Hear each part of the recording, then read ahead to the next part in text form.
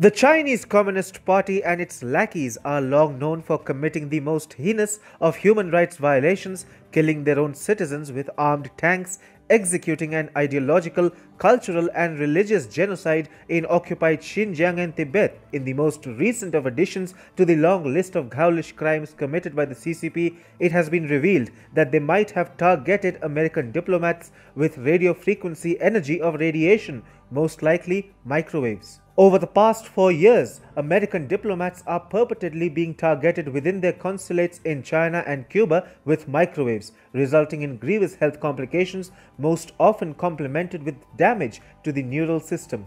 In a report published by the National Academies of Sciences, Engineering and Medicine, although blame is not directly attributed at China for lack of concrete investigative evidence, it is made amply clear that the happenings are not natural. Saying that such technology can be used for nefarious purposes, the report added, the mere consideration of such a scenario raises grave concerns about a world with disinhibited malevolent actors and new tools of causing harm to others, as if the US government does not have its hands full already with natural occurring threats. In the Chinese city of Guangzhou, American diplomats have been falling sick for unexplained reasons. Now, with the report of the National Academies of Science being made public, it becomes clear that China is targeting Americans inside consulates for demented reasons best known to the CCP. Interestingly, the attacks against American diplomats have started only after Donald Trump became president in 2016.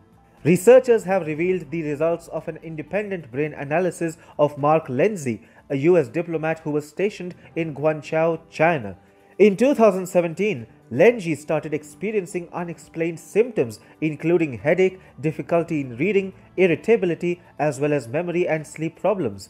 MRI findings showed that 20 brain regions had abnormally low volumes, including regions involved in memory, emotional regulation and motor skills, a phenomena which syncs with Lindsay's symptoms. Also, 3 brain regions had bigger volumes. While the smaller regions point towards externally induced brain injury, the 3 bigger volumed regions seem to have compensated for such injury.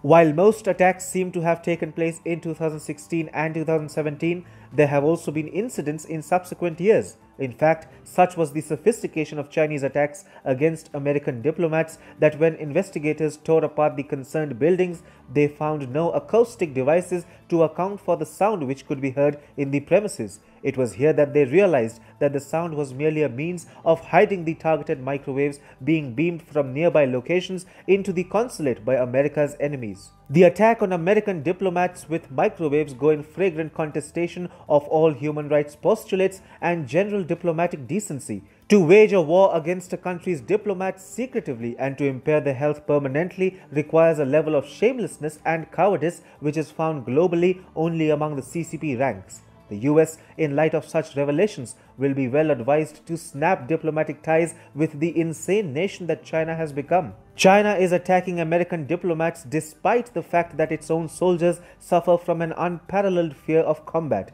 which is why upon being deployed to the Indo-Tibet border, PLA little emperors were seen crying hysterically. To mask such inherent cowardice, China is waging a masked and secretive war against the US and democratic world order.